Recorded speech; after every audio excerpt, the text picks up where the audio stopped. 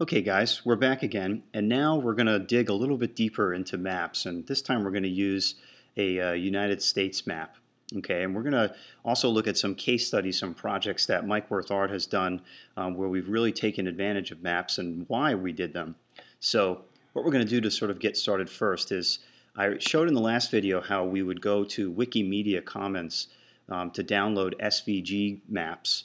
The greatest thing about these maps is that they are vector. You can make them any size, and you also have control over the specific territories. So you can see as I roll over, each state is highlighted, right? And I can even sort of see, like for example, I roll over Michigan, and you can see the Upper Peninsula and this small little area here are highlighted accurately, which is really great. So this is a great place to start when you have to do a map project. You know, there's no inaccuracy from translation from one to the other, but we are using a different kind of projection here. I believe that this is a Mercator conical projection. I might be wrong on this, forgive me, but as you can see, the difference is in our first map, which was a cylindrical, a Miller cylindrical, we don't have that straight line at the top of the United States. I think in this case, because we're showing just the U.S., we can do this. It's not as common, but it's okay that we can do this for our maps. In fact, this is the map that I like to use when I do create infographics for this. And as you notice on the bottom, we have Alaska and Hawaii sort of inside these shapes, identifying that they're inaccurately placed. Obviously, this would be Alaska and Hawaii would be in Mexico right now. So that is something that we sort of have to take into account. Okay, so with this kind of map, we can sort of analyze different kinds of maps that we've seen in the past. So, for example, the most famous type of map that we see is a United States election map. So if we were to pull one of those up here and look up, let's see here, yeah, let's look up the 2008 election map. Okay, I'm getting bombarded with ads here. Fantastic. Let's see if we can pull something up better here. All right, so here is the 2008 election map. And as you can see, the most common thing here is we're seeing colors used in an effective way. So color is a very important thing to use in maps, and identifying a color structure or color system is really important. So as you can see here, in the US we have a two-party system. Blue is Democrat, red is Republican. So you can see that these are the states that went for John McCain and then candidate Senator Obama, okay, at the time. And it's essentially the same map as what we're using here. Now the beauty of the SVG map is that we can, let me take this here for a second and bring it into our space,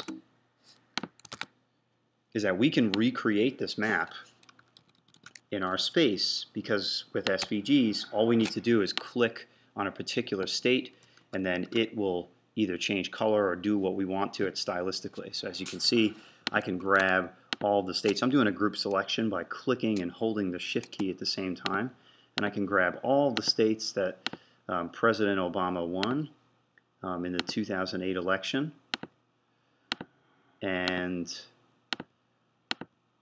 then instantly, all at once, we're going to change these to blue and then do the same thing for John McCain. Okay, so it looks like the president took all of the Northeast, Massachusetts, Rhode Island. We're going to have to zoom in here tight to get some of these other places. Yes, he did in fact take Maryland and Delaware and New Jersey. Okay, so what we can do here now is we can use the eyedropper and we can grab that color. Okay, so you now can see, kablam, we have now showing all the states that the president took. Okay, now of course we are going to have to add state names because they're not here, and it's a good idea because you can't be too obvious in the infographic business.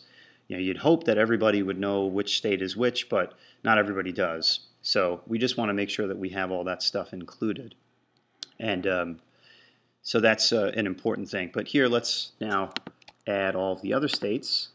All right, and I'm going to show you a nice little trick here. Instead of selecting all the states one at a time like I did for the first round, we're going to go up to where it says select. Well, first we're going to select Montana up here. Boom. Okay, and then we're going to go to select, and then same, and then fill color. Okay, so what this is going to do is this is going to select all of the gray states. Those are the remaining kinds of states.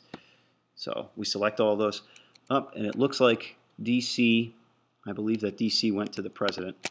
So we'll unselect that. And then all at once, boom, okay, we see our red states. And we'll make sure that we turn DC blue. Okay, so 2012 election is coming up soon in November, and there's going to be lots of mapping projects out there and all sorts of things going on. So this is a great example. If you're just looking to get started making maps, this is a great type of map to jump in. In fact, if you look at the sort of contemporary history of infographics, the 2008 election, I would say, is you could credit with really being the explosion point of infographics. Because all of a sudden, great mapping projects started coming out. Because people wanted to see the election. Not just study the numbers, but actually see what it was that was going on. And another great thing is, let me just get rid of that for a second. I'm going to add some borders here, okay? Another thing is, a lot of these SVG maps do come with extra extraneous things. Like, I don't always love those lines that show up at the bottom. I usually tend to delete them. But I'm going to add a white border to the outline. You can see here now we have really strong borders that identify all of the different states in their different places. So this is a fantastic way to sort of talk about, you know, a narrative story here, a data narrative, which is the election, right? We can see how those things get broken down. So we're just going to take an exploration moment here, and we're going to look at historic election maps. And this is something that I've always found fascinating. Let's see. Oh, the 270 to Win website may have it. This was a website that came out during the 2008 election. Yeah, okay, cool. And you can see these are the different, well, this is the current map. This is sort of showing what the current map is looking like. Let me zoom that so you can see. Right, you can see that there is quite a few toss-up states, but there are states that are sort of already polling to show that either the president or former Governor Mitt Romney may have, in fact, clinched those particular states. North Carolina is there. That's my state. It's where the convention's held. But if you notice here, it says select year.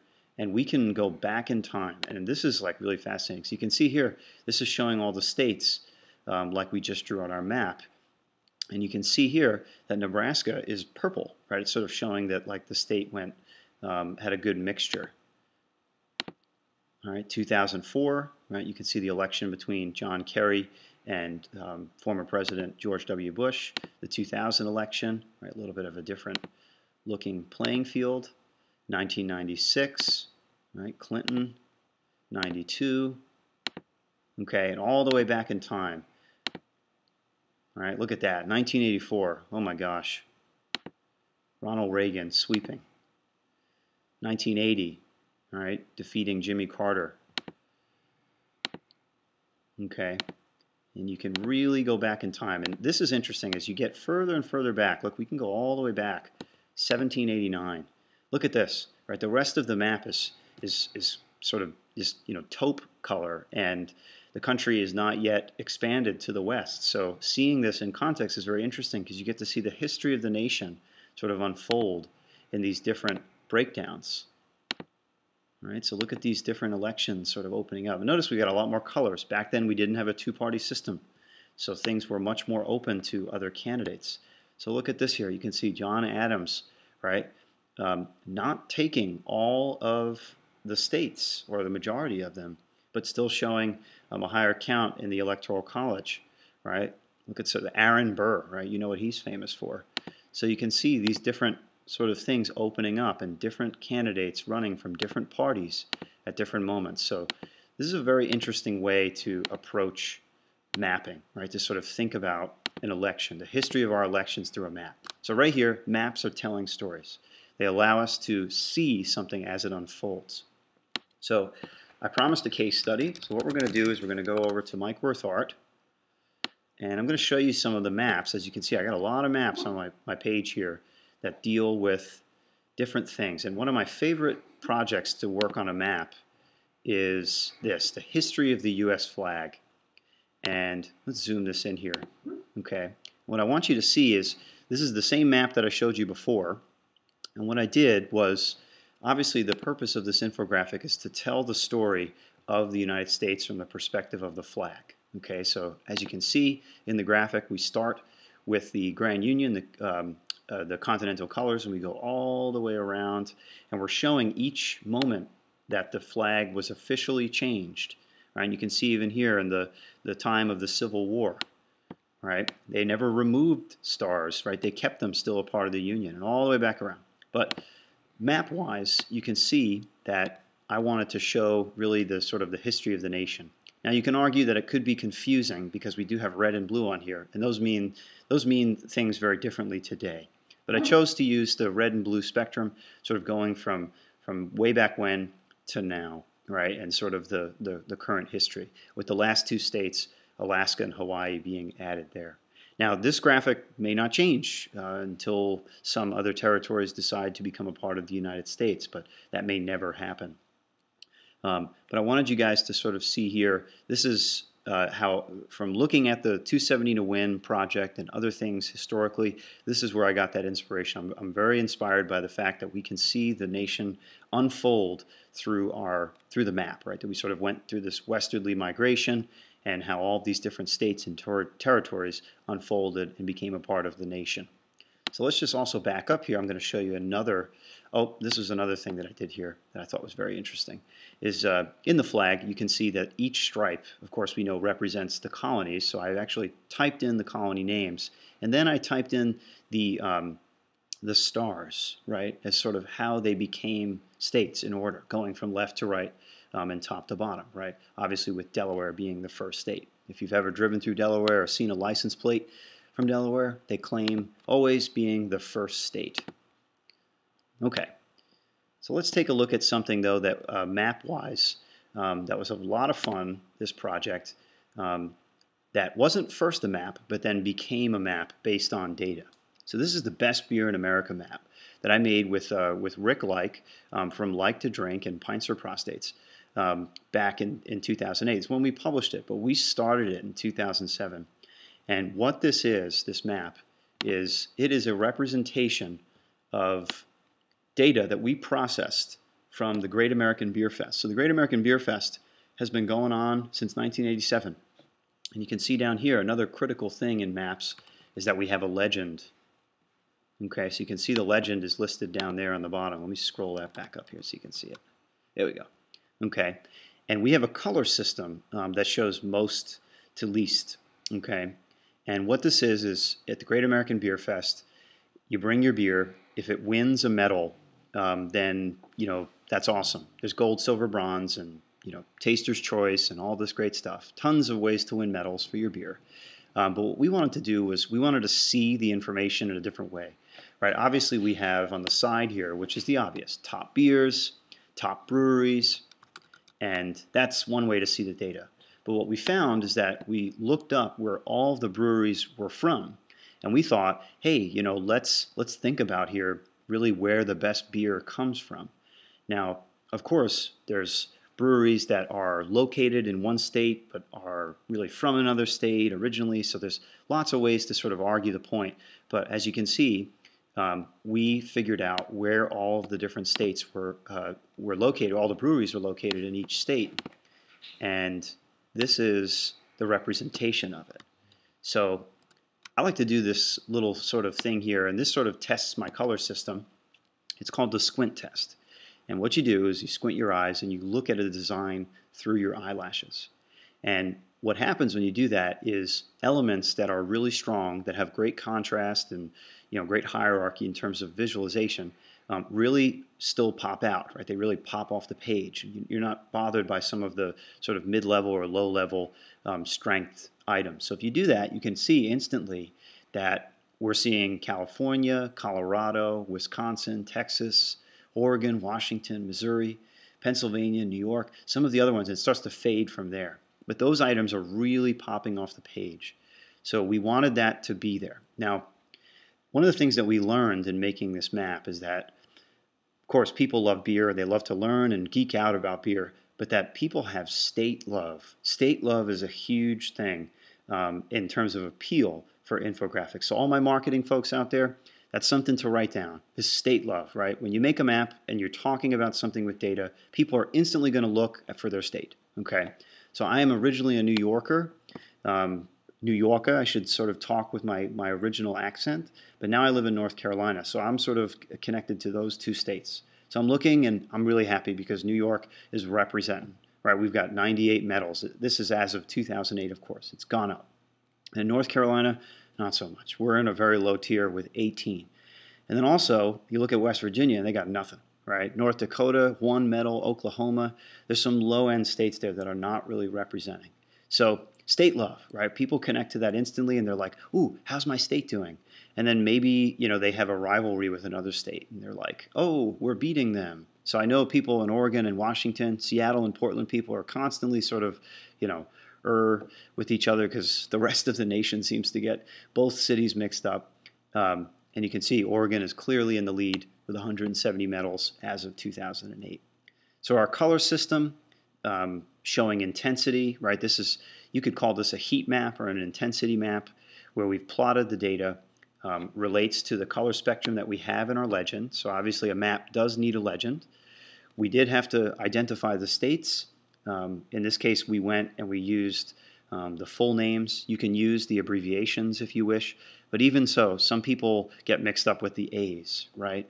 They get Arkansas, Alaska, those things mixed up, okay? So it's something to just be really wary of, right, to understand people's literacy and aptitude. But here, again, state love. It's that great entrance point that comes in. So we added a little bit of a 3D texture to the map. You can see that it's sort of raised off. I did this sort of, outline effect so that it was, really clear, the graphic, and then we added this wood grain texture, obviously, to sort of look like a bar top to go along with the project. So this is a great example that's different than the election map, right? We're not dealing with Democrats and Republicans as identification, but we're dealing with a custom color system that shows intensity, okay? All right, one more case study. This was a fun map that we made, and this map deals specifically with cornbread. Yes, cornbread. So this was a map that I just recently did for Edible Charlotte, which is a magazine that just came out. Edible is a nationwide magazine, but we now have a branch of it here in Charlotte, North Carolina. And this was their inaugural issue, and they did a whole thing on cornbread. And if you live in the South or you live in the Northeast, cornbread is a huge thing. There may be other cornbread novelties around, but this was sort of part of our data set. Okay, so what this map does, it doesn't necessarily use color as a way to identify differentiations in states, but it's a plotted map. Okay, and what that means is we have plotted points, and we used a common a symbol here, which is the star. Now, stars are generally used to represent capitals, but in our case, we use them to represent special locations.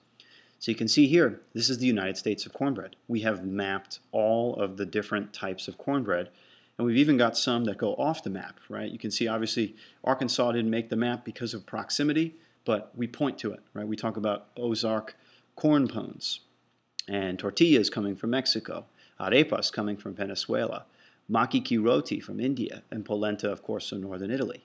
But these are different areas where cornbread types are from, right? And we're using this little sort of, blocky speech bubble or blocky pop-out or breakout bubble. And then inside is an icon that we use to represent either the shape of the item or if it's cooked in a specific type of pan, right? That's the thing that sort of differentiates different types of maps, okay? So this is the last case study that I want to show you guys, but it shows you different approaches to maps.